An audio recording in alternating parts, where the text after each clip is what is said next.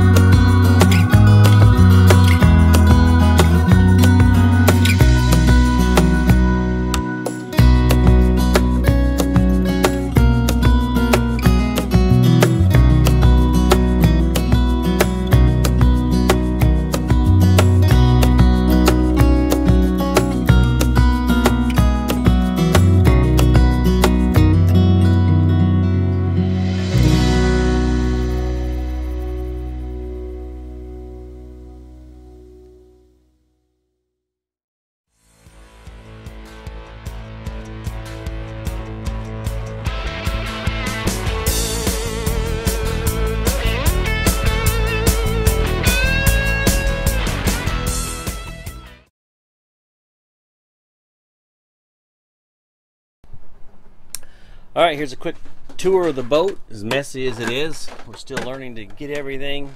This is the first mate getting everything ready. First mate. Got a kitchen-y area, a saloon area. Vegetable boat came by today, so we got some fresh veggies. Pretty messy. Everything's messy. We realize that it's very hard to stay organized if you're doing anything. Back here is the dungeon, or what you might call a workroom. It goes up to the cockpit with a door, generator, wind and solar controls.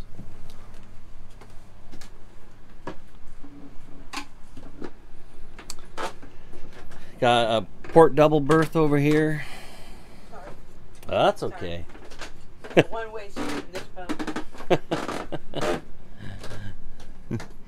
Got double pilots here, and then leading into the main aft cabin. And there is the bathroom. This is the anchor locker, and in here was a pendant that didn't work for the windlass. So I managed to get this pendant right here.